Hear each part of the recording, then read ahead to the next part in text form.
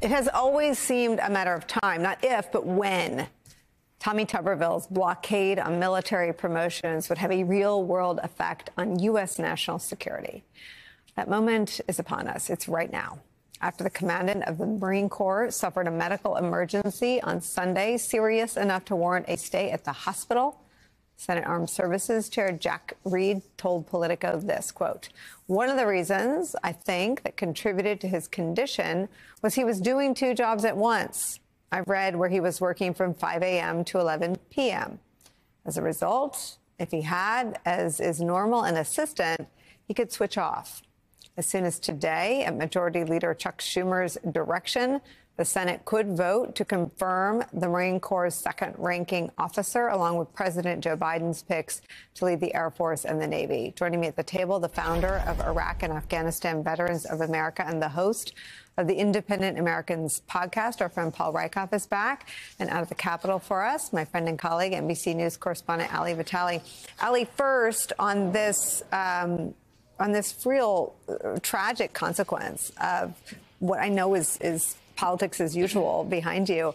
What is Schumer going to do? Is he going to hold them there until they have these individuals confirmed? Well, at least for these three that we saw him file cloture on yesterday, Nicolle, yes, we expect to see that vote happen potentially today, more likely sometime Thursday. But there is a larger conversation happening because these three nominees, yes, they plug the dam, the leak in the dam, so to speak, in terms of the present crisis that's immediately in front of the Marine Corps right now. But it's nothing to say of the hundreds of other military promotions that are still being held up and have been held up since this blockade earlier in the year. This has been going on now for months. The open question, though, is whether or not there are enough Republicans who can come together with Democrats to change the rules, whether extremely specifically, just so that they can get through this period of time and this batch of nominees, or if there's a larger conversation happening to get Tuberville to get rid of the hold that he has placed on this. I am not of the mindset that he is going to do that. I mean, he's been very clear about the fact that he's not going to lift these holds until he sees the Pentagon change its policy on supporting abortion access for those who don't decide where they're stationed, but might end up in a state that abortions are heavily restricted, and so they would have to travel outside of state. This basically covers those travel and logistics costs. But at the same time, with that policy not shifting, I think a lot of us have just been wondering, is there an off-ramp for Senator Tuberville? Because at each point, even his own leadership, even Senator Mitch McConnell, who reiterated this yesterday, he did not think that this blockade was a good idea. And he has been open about saying that to reporters and certainly within his own Republican ranks. The question is, do they do some kind of a rule change that's targeted and specific that allows them to go through all of these nominees that are backed up en masse? Because the problem is, and you and I have talked about this before, you can't just go through and say, all right, let's just sit in a room for an hour and we'll just vote yay, nay on each of these nominations. That is not how this works. This would take weeks, and that's weeks that the Senate doesn't have.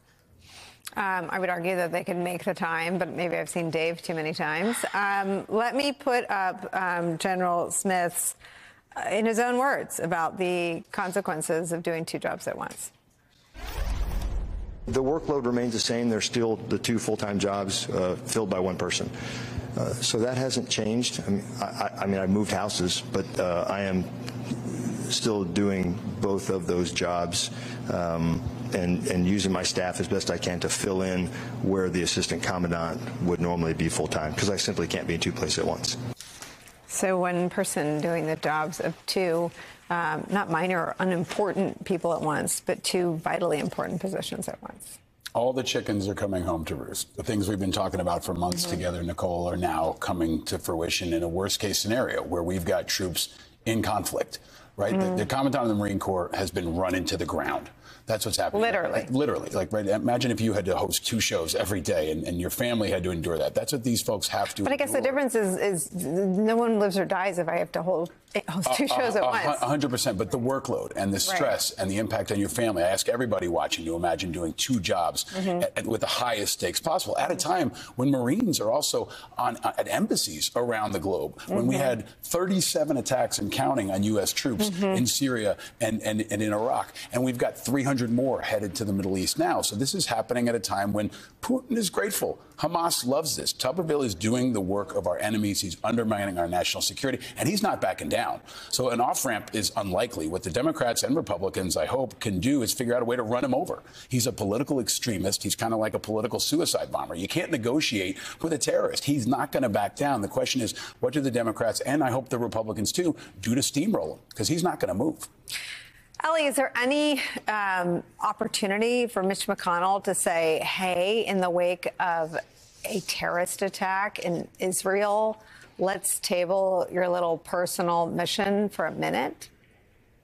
There is always that opportunity. There's always an opportunity for senators to take a stand on anything, Nicolle. I just think that the way that McConnell has been able to hold on to power within his caucus for so long is A, knowing where everyone stands, and B, being able to toe the line without upsetting any of his members too much. I think what Tuberville has been able to do on this is he has been able to hold the line as the one senator who can be at the center of it. But there are certainly a handful of other senators around him who support what he is doing, but more than that, don't want to be on the side of voting against what he is doing. And I think that that's a really important point here, because many Republican senators have been outspoken, McConnell included, about the fact that they don't think that this is a good idea, that this is not the most effective way to register a complaint or try to change the Pentagon's policy.